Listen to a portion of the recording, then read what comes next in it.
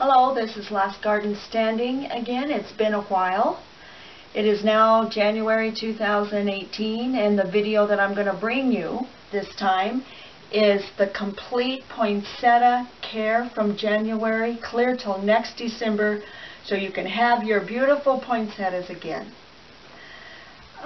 These are the poinsettias that lasted all the way through New Year's. I've cut them down, and I actually showed you how to do that in my past videos. It's called Christmas Plants Cutting, Transplanting, and it shows you the proper way to cut them. And these are the results actually from those poinsettias that I did that from, and they're coming along just fine. So it will tell you exactly how to cut them in that video. I will put the link in my description also. So I'm going to just, this is the big one that I just cut, and these I cut about a month and a half ago, and you can see all the new leaves. It's really good. So this video is going to show you step by step from January to December. So this is the step-by-step process. We're going to talk about January through April 1st. The watering process is you just water them, preferably under a faucet, and let it drain out. Make sure they dry out before you water them again. Put them in sunlight. Filtered sunlight is really the best. However, direct sunlight is good, but don't just have them in hot sunlight and bright light at first. These have just been in indirect sunlight, and they're doing just fine. And you notice when I cut these, I left on this one I left 2 of the older leaves, and it's actually done a little bit better than the one I cut all the leaves from. So that's just a tip for you to keep in mind. Keep the temperature in the room approximately 65 to 75 degrees. And at this point, you want to check for insects. Check them very thoroughly. So then, starting in April, the first few days, the 1st through the 3rd day, gradually decrease that watering. Allow that plant to dry completely out. And do that for a couple of weeks, and then by April 15th, they need to be moved to a cool area, such as a basement, a heated garage, or someplace where you can keep it approximately 60 degrees.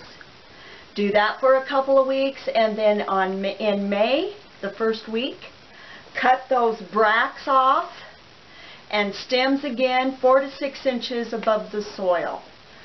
Repot it if necessary. If it's too big and too big for the container, repot it. But if it doesn't need it, then leave it alone. Place the new plant in a bright window after that. Again, once again, 65 to 70 degrees is the temperature. Do all that through May, and then in June, after there's no danger of frost anymore, move the plant back outdoors if you want. You can put them outdoors, or you can continue to have your house plants, either way. But make sure they're in a slightly shaded area outside or in a filtered light inside. Trim again, once again, 2 to 3 inches off, and what that does is actually promote side branches, so you might want to think about making your plant fuller. In July, do that all through June, and then in July, pinch off just 1 inch from each stem. Move to a full sunny area at that time. No more filtered light or anything. Outside, make sure it's in a sunny area. Inside, right in front of a window where it's nice and bright. Fertilize once or twice a month, and increase the amount of water as your plant grows. By August 15th, the plant should be full again. It should be big. It should be very leafed out and a lot of branches.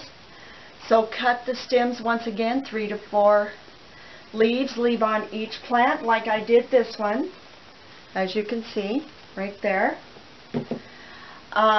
Also, same process as January. Make sure you fertilize twice a month, water as the plant needs it, let it kind of dry out. And then what we're going to do is start our fall process, which is the darkening process, and this is where you're going to get your color. What you need to do is keep the plant in complete darkness. I mean, no light at all. So definitely in a basement with closed drapes and so forth. Even in your closet is good, and close your closet doors. As well as you can actually put a box right over your plant. And that darkness time period needs to be from 5 o'clock approximately p.m. to 8 o'clock a.m. or according to your schedule. Just make sure it's in the dark anywhere from 13 to 15 hours of the day, and then in the light the rest of the day. So that's about 6 hours of light. In the darkness process also, you do this about 8 to 10 weeks.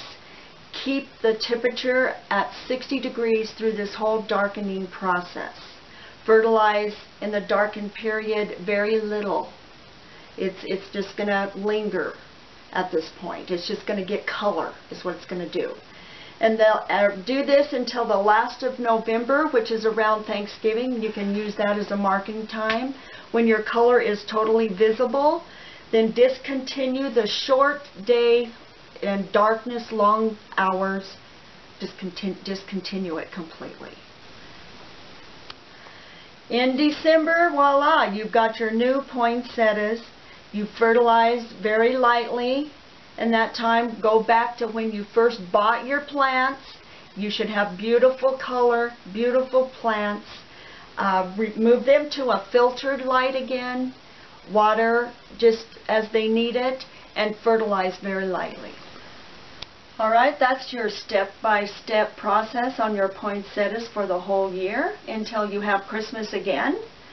And hopefully these steps makes it a little bit easier to take care of your poinsettia. It is a hard plant in some respects because you have to follow that plant all year around.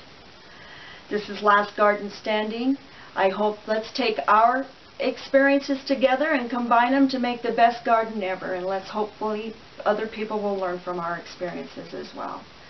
Thank you for watching. Definitely like, share, and subscribe if you would. And give me a comment too. Let me know how I'm doing. Thank you.